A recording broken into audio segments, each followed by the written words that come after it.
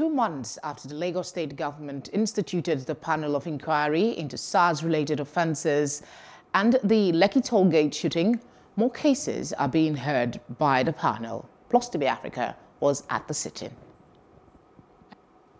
At about 11 a.m., 12 cases were before the courts today on police brutality, but 2 stood out. One is that of Nduku Ekekwe, whose spinal cord was broken during a raid by men of the now disbanded Special Anti-Robbery Squad, Sars. With the accused Sars officer at the witness stand, he was cross-examined.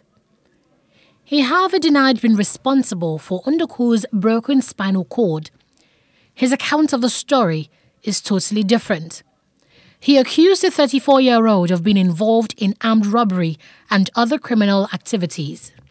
On 16 February 2018, based on intelligence reports received in our office, that one Enduka and others are involved in entering people's warehouse and offices with arms and ammunition and dangerous weapons. We must bring an end to this matter. You want to take Friday or you don't want to come in at all. The matter will be adjourned to Friday.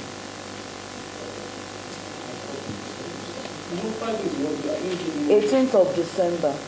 The case of Felicia Okpara was mentioned for further hearing. It's that of alleged physical abuse and brutality meted out on her by men of the Nigeria police during the October End SARS protest. The people that were brought in there, they were not denying that they didn't arrest me, and they were not denying that they didn't beat me.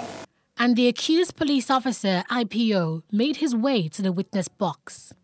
One of the female suspects that was released by name Nkemakola Felicia Okpara came to see the divisional police officers with some people.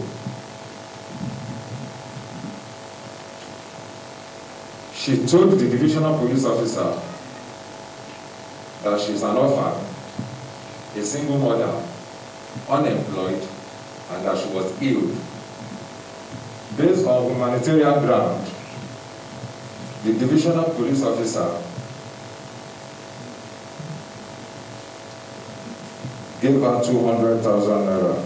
It's now another adjournment for January 8, as the recorded video evidence clip of the brutality was presented in a CD format rather than a flash.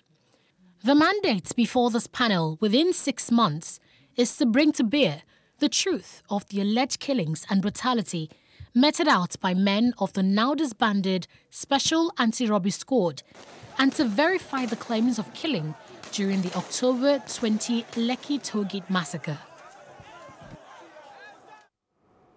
Hello, hope you enjoyed the news. Please do subscribe to our YouTube channel and don't forget to hit the notification button so you get notified about fresh news updates.